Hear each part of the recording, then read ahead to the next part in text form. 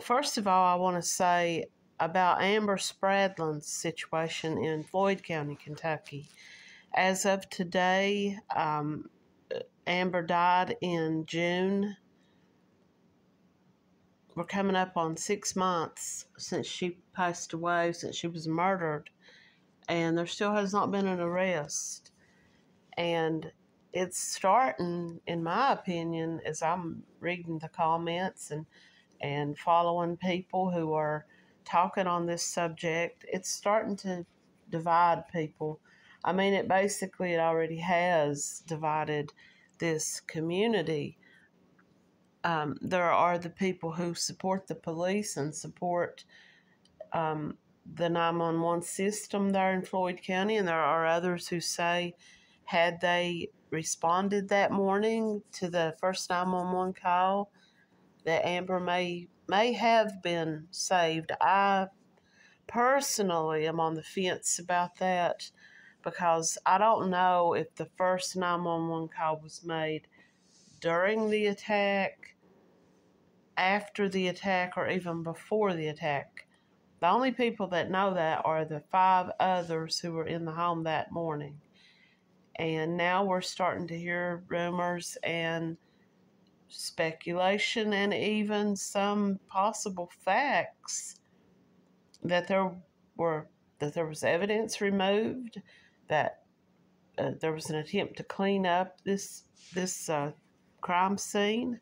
Cameras might have been taken down. There's a lot of stuff being talked about, but the one thing that stands true is that no one has been arrested.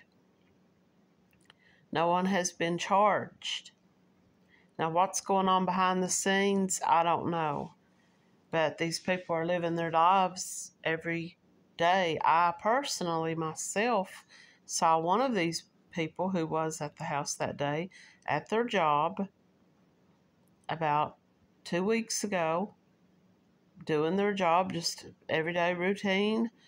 I know that others have, and it was pointed out last night, I believe it was last night, that one of these people kind of was throwing it in the face of the Justice for Amber page. Apparently they were seen at a sports event, and they said to the person, be sure to run back and put it on that page. Let people know that I was here, you know. So it's just like these people are going on with their everyday lives. They're going on as though nothing ever happened.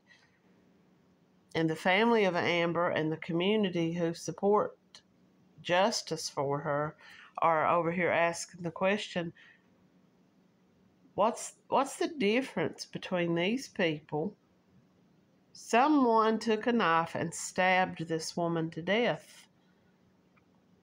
What's the difference between that person and any other person out there who was at a crime scene where someone was murdered, and that person may be arrested immediately without even any evidence, or, you know, and then it's up to them to defend themselves. It's up to them to, you know, say, here's what really happened, and present the evidence and get a lawyer to help them to show their side of the story.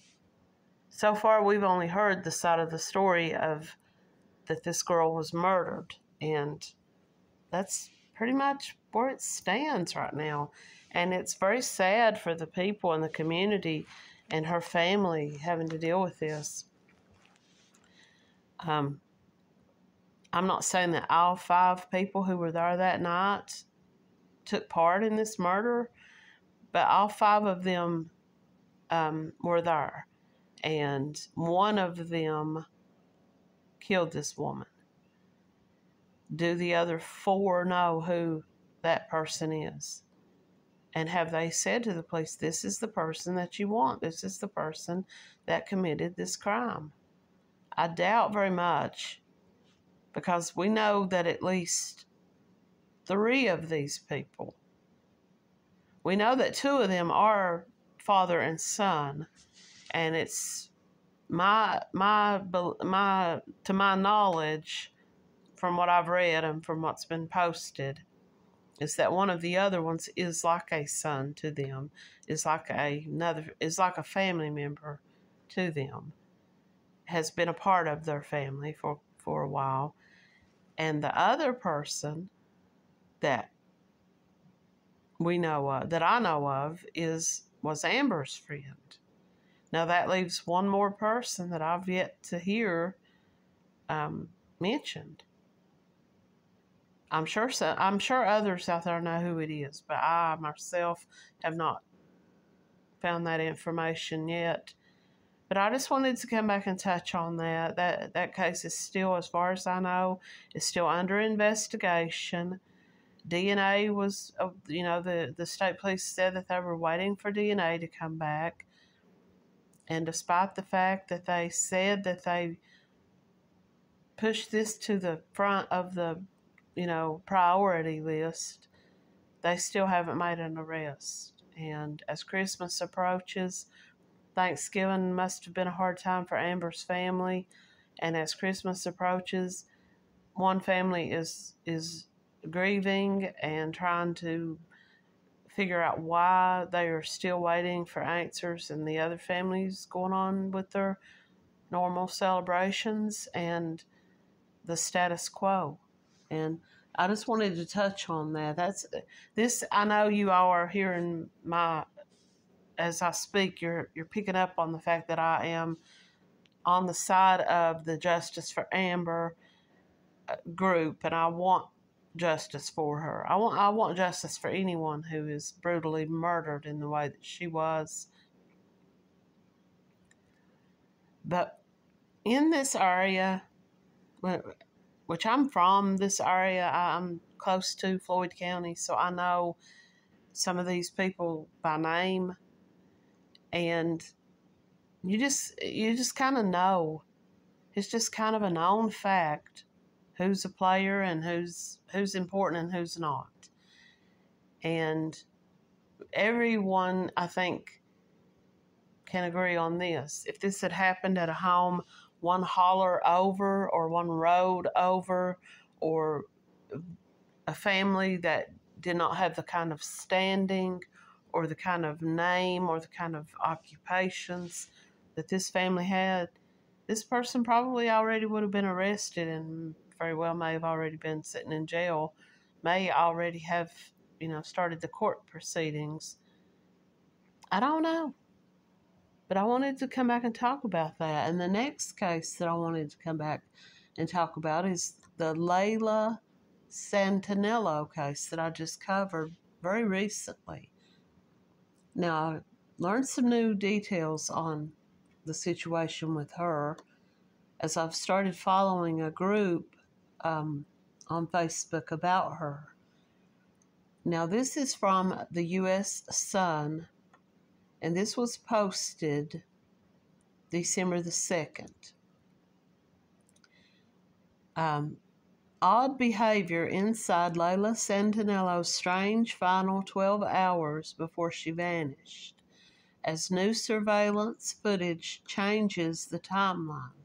Now, in the story, I talked about how she had been staying at the AmeriCorps Hotel in Kingsport, and that her last known sighting was at the Marble Creamery ice cream shop, and that she had told someone there that she was going to Five Below to purchase a pair of shoes as she was barefoot. And she never made it to Five Below. So now new information has come out that has changed that just a little bit. So it is believed the young mom was last sighted leaving an ice cream shop on North Eastman Road.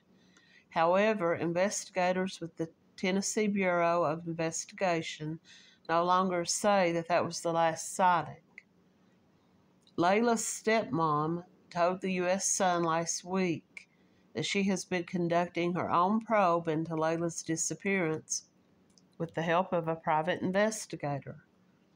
Last week, her PI uncovered new footage from outside a storage facility showing a shoeless Layla heading south toward the Kingsport Greenbelt, some distance from the ice cream store. Now, I don't know how far from the ice cream store this is.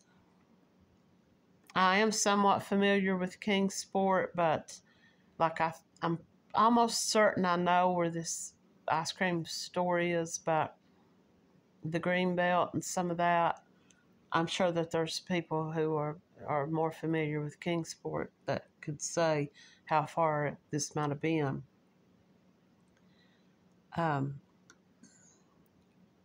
Where she went from there remains a mystery. The TBI and the PI are now combing back through surveillance footage from the area in June in search of new leads. Layla was barefoot, of course, as we said, and her mother and her stepmother have spent the last 4.5 months meticulously tracing Layla's last movements. The troubling saga began on June the 24th, 3 days before Layla was last seen, when her mother, Jennifer, received a message from Layla's boyfriend on Layla's Facebook account asking if Layla was in jail or what was going on because he hadn't heard from her. He didn't know where she was.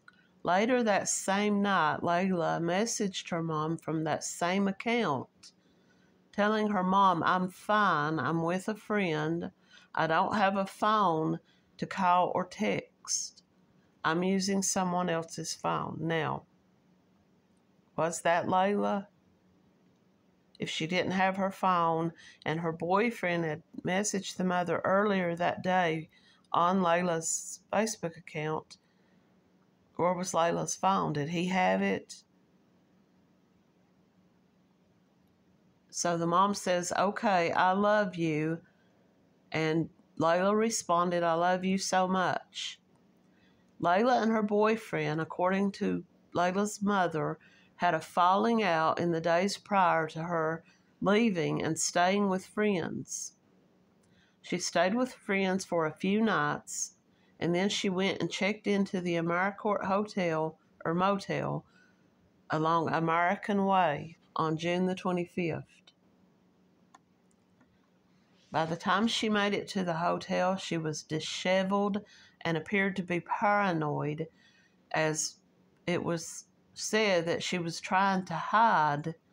Witnesses said it appeared that she was trying to hide, she just appeared to be paranoid, like she was looking around. And the stepmother says that she has learned even more new details about the nature of Layla and her boyfriend's argument. Friends of Layla's informed her that she had secretly started seeing another man. They believe that Layla's boyfriend found out about this, and they got into a fight, and Layla left on foot without her shoes or any of her personal belongings. She ran to one of her friend's houses. Layla spent 2 nights sleeping at her friend's home, and spent at least one night, they believe. This is just the speculation that they've been able to, come up with in the timeline. They believe that she spent one night with this new love interest. And from there, she went to the AmeriCorps Motel. And she had a friend who was staying at that motel, so she went there as well. On June the 26th, other guests at the motel reported seeing her going door to door. Now, I asked this question in the other video that I did. What was she doing going door to door? Was she asking for money? Was she asking to use a phone? Was she asking for a ride somewhere? She appeared to be in a state of distress, but several people offered her help and she declined. One asked if she wanted to use their phone and she declined, and another asked if she needed a ride home and she declined. So I'm not really sure what it was she was going door to door. At some stage in the late morning on the 26th, there was another altercation between Layla and another unknown person. According to the stepmother, someone told her that Layla said, "I have to take care of something," and then she walked off into the nearby woods. There's a warehouse near the woods, and there were approximately 5 employees working that day, and they could see Layla. The last known sighting of Layla came the following day outside of the storage facility, and then her trail goes cold. It was Layla's father and stepmother who would report her missing in the early hours of June the 27th. Her stepmother said Layla was struggling with a fentanyl addiction at the time of her disappearance and had recently lost custody of her daughter. So her stepmother is speaking to her, and she says, "Wherever you are, come home and we will start over. You can be given a new day, a new chance at a new beginning. With the right therapy and support, you will be able to overcome anything that you're facing right now." She had gotten into an altercation with someone at the hotel, and the commotion must have been reported to the hotel office, or they could hear it happening. And they told Layla that if she didn't calm down, that they were going to evict her from the hotel. Now, it was around this time that she took off out into the woods. And she was seen by the people who worked at this warehouse. They said that she stuck out from a mile away, meaning it was odd that she was out there alone in the woods, and they just noticed her. They thought it was very odd.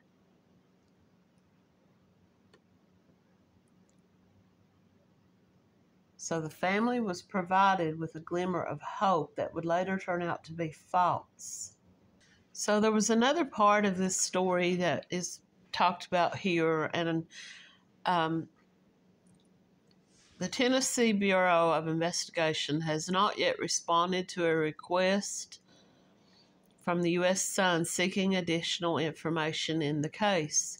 The family was provided with a glimmer of hope that would turn out to be false.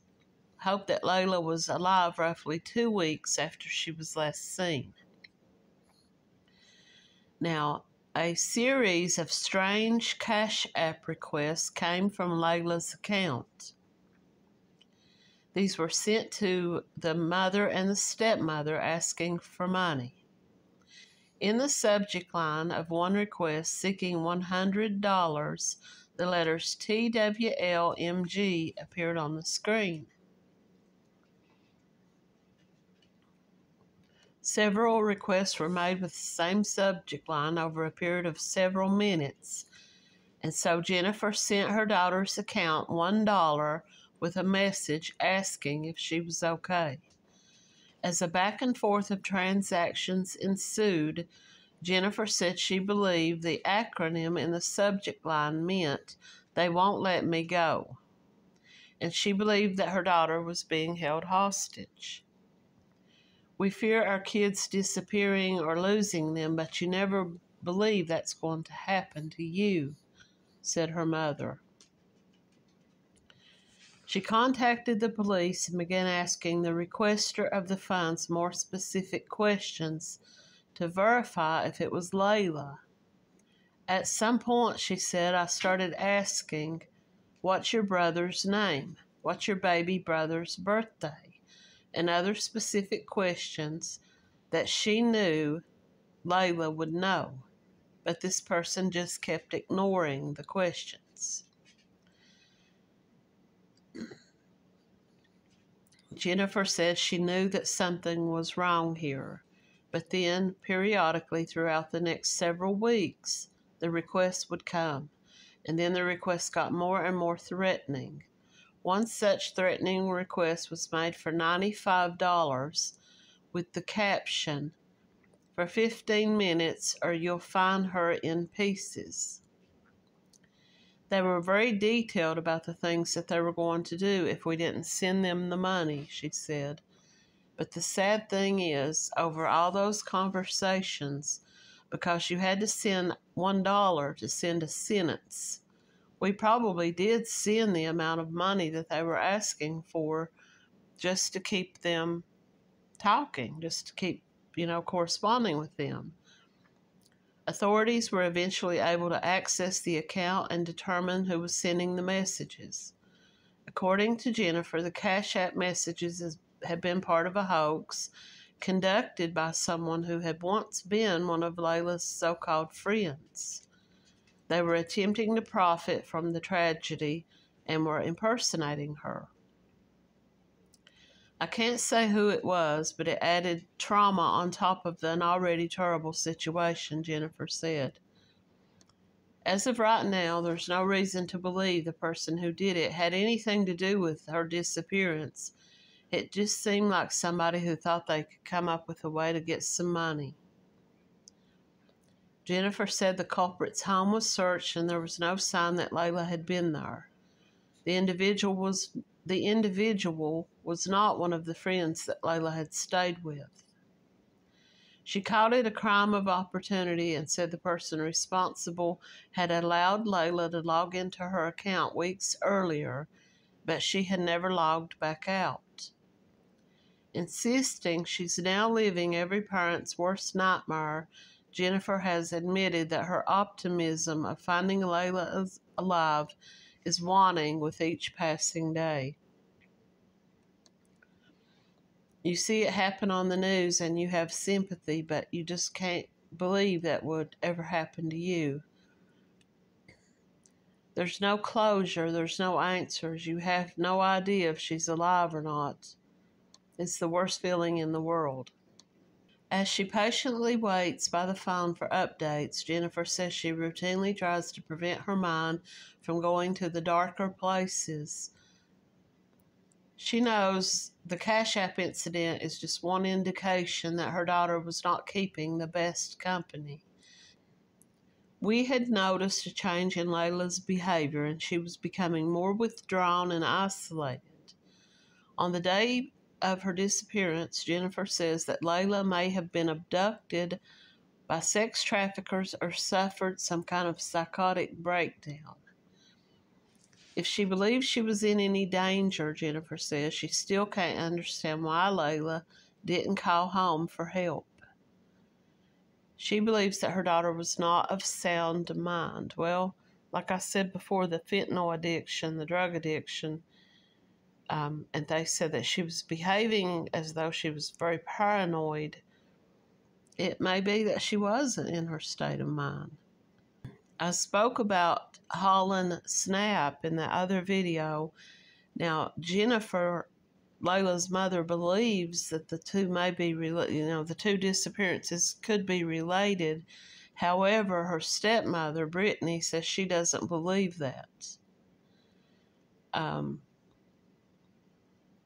They went missing about 3 miles apart and about a month apart. They were known, it was said that they were known to have kind of hung around with some of the same people, and maybe they even knew each other. It's very possible that they may have, like I said in the other video, their cases may not be directly related, as though maybe Layla reached out to Holland or something like that. But it could be that Holland got mixed up with some of the same situations and some of the same people. If you didn't listen to that other video, keep in mind that Holland, who was 19, was said to function mentally and emotionally at around the age of a 10-year-old. So her decision-making skills were not that of an adult. That's basically all there was on that. That was just an update that I wanted to come back and talk a little bit about. Another thing that I wanted to mention here real quick was the story I did recently on the two little boys, the lost boys. one was named Chris Grice, or Jeremy Grice, who was known by Chris. He was a little 4-year-old boy who went missing in South Carolina. Some questions that I had about him, and I went through Reddit, I went through Web Sleuths and some other, trying to find anything on him. The neighbor claims to have seen the little boy at about 8:45 a.m. outside by the mailbox barefoot. My question is, were the neighbors in that area questioned? Were homes searched? Did the police go door to door, knocking on doors? We all remember the story of the little girl who went missing, and the focus by the media and everybody was on her own grandfather.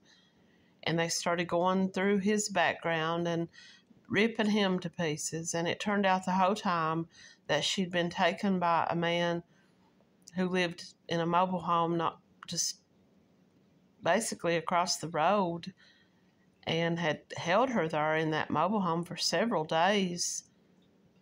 And he was never questioned. They didn't go door to door. I just wondered if these neighbors were questioned.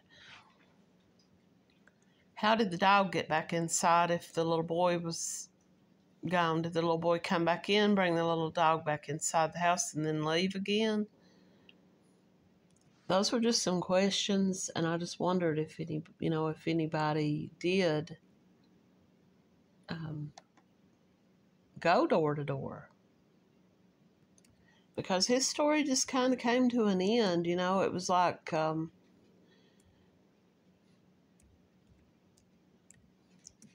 he was last seen in the yard by a neighbor, and there wasn't very much follow-up, and I was very curious in the years that followed his disappearance. Did they deem this a cold case? Because I hated that there was so much detail about the other little boy, Andy Puglisi. There was so much about him and the possible suspects. The details were that he resided in a mobile home on Russell Hill in the Bath area of North Augusta, South Carolina. He lived with his mother and stepfather and baby sister. There was one serial killer who was known to have been in that area. He had thought to have killed a 9-year-old girl in 1994. Her remains were found in 2005. He denies knowledge of both cases. He would have been a teenager at the time that Grice disappeared, and he was never charged in the connection. Someone come along and pick him up? Did he think that he had school that morning? Did he believe that he missed the bus and attempted to, walk? Would he have known how to walk to his school? How far was it? Did another neighbor come along and see him? And here's my thoughts on this. The neighbor said they believed that the child was waiting for the school bus, yet he was barefoot. Did the neighbor go out and say to them, "Hey, why are you barefoot out here in the cold grass? Where's your mom?" I guess they didn't. At any time that Lieutenant Becky Edmonds looks back over the black and white photo of 4-year-old Jeremy Grice, who disappeared 25 years ago. Now, keep in mind, this is from 2010, so he actually disappeared in 1985. The boy has never been found, but Edmonds admits she occasionally sees boys who she believes could resemble him and wonders if this could be him. She thinks about him as a little boy playing with his peers on the playground, and she thinks those little boys have now grown up into men and now have children of their own. Whatever happened to Jeremy? Years later, this person is saying that there was a lead in the case that investigators later said was unfounded. I presume his bike wasn't missing. The neighbors said it was a mailbox. So was it right directly in front of the home, or was it down the road? If you think of a mobile home park, very often all the mailboxes are set in one little location next to the roadway, because most mail carriers are not going to drive to each mobile home and drop off the mail. It appears the only last verifiable sighting of Jeremy by anyone other than his mother and stepfather would have been this neighbor who claims to have seen the child standing by the mailbox, believing the child was waiting for the school bus, but barefoot. So there's so many unanswered questions in that case. The last update on Katie White Massey was on November the 19th. Her car had been located in Oklahoma City. No foul play is suspected, and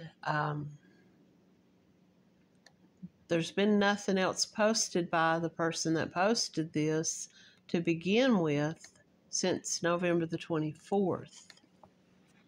So I have typed her name in to look to see if she's listed as a missing person, to see what the last update was on her. 5 days ago, Katie Massey White, missing since November the 16th, was last seen in Moorhead, Kentucky. Her car was later located in Oklahoma City. Her phone also pinged in Oklahoma City. Her car was found at a Marriott garage on Gaylord Boulevard in Oklahoma. And that's basically the last update on her. If she's out there, if she's alive and well out there, I hope that she's reached out to someone in her family or friends to let them know that she's okay. Something was definitely going on with her. I mean, maybe it's very possible that she just decided, I'm just going to take a trip. But what was all the secrecy about, you know? That I think was the big reason people were sharing her story and asking questions. And the last post that she herself posted that I can see was November the 15th. So this would have probably have been the day that she was in Moorhead. Give yourself time to rest. And it's just a little meme of the cat in the bed asleep. And so I just wanted to touch base on that story too. And that's all there was on her, but I am going to continue to look into her case and do a follow-up on her. I just wanted to come back and do a couple of these little quick, short stories and some updates for some people. And I know there's other stories that I've done that I have not followed up on, and I'm going to go back through some of my more recent videos and do some follow-ups if there's been any more information, any new updated information. And thanks for watching.